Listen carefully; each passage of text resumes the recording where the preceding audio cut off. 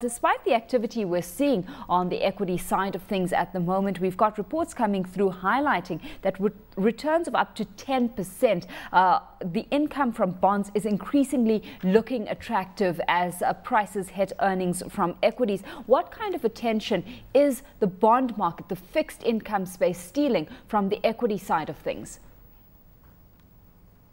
Sorry, I didn't get that quite clearly. Please repeat it. Let's take a look at some of the activity that's playing out in the Kenyan markets at the moment. To what extent is attention being stolen by the bond market and stealing away from the equity side of things? Okay, the bond market turnover has been pretty strong, and the last month we had 22 billion traded against 6 billion.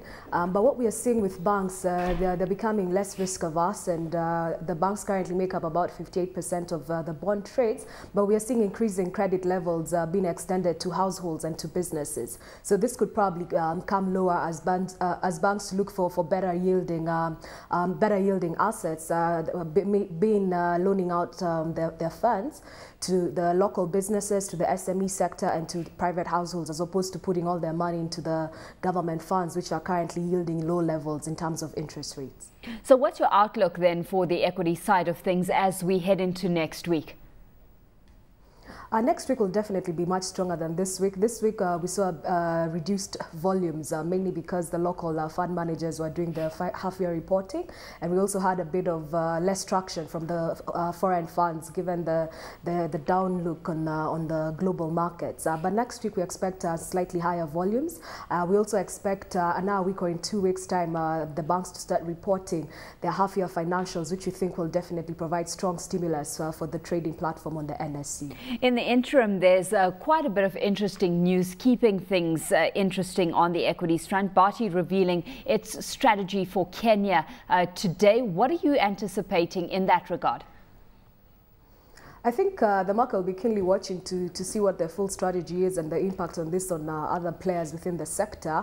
And given that half-year reporting is coming through, and we are also expecting stronger GDP growth across most sectors, it will take a while before the impact is actually felt on currently listed players. Because for Bharti, it will come up today and give a plan in terms of its strategy, but it also takes the time to actually roll this out and to actually have revenues accumulating to this player, and to also have this player actually coming into the market and taking away most of the customers who are controlled by the monopoly in the sector. So where we've got Safaricom sitting at 5 shillings 80, and many players out there saying that we should be looking at a share price sitting at around about 6 shillings 40. Would you be a buyer in Safaricom right now?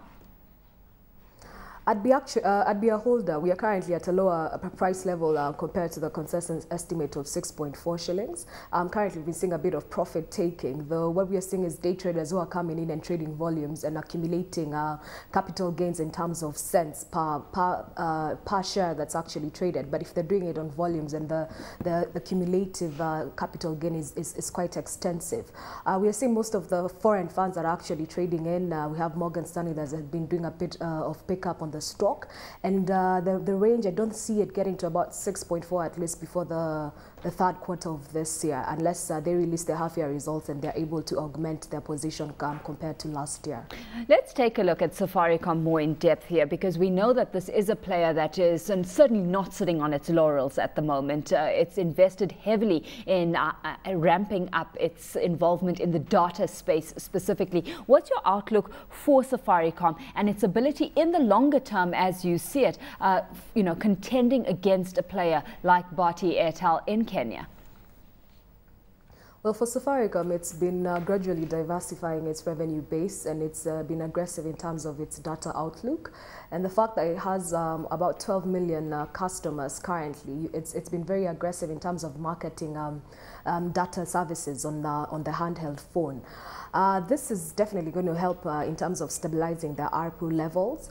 And I think what's going to work for Safaricom, it's in terms of its value addition, the products that it's actually giving to the customers. For instance, its M-Cash product, the alliance it has with Equity Bank, it's going to work in its favor in terms of enhancing the stickiness of its customers. Because now you have a customer who has like 2 to 3 to 5 product service offerings from Safaricom. It becomes a little bit harder to actually come and make a value proposition if you're a competitor within the market. market. So I think at least in the short term, Safaricom has the advantage of the stickiness of its current customer base. It will probably take a time before that can be eroded, and that will definitely sustain their volumes and their ARPUs going forward.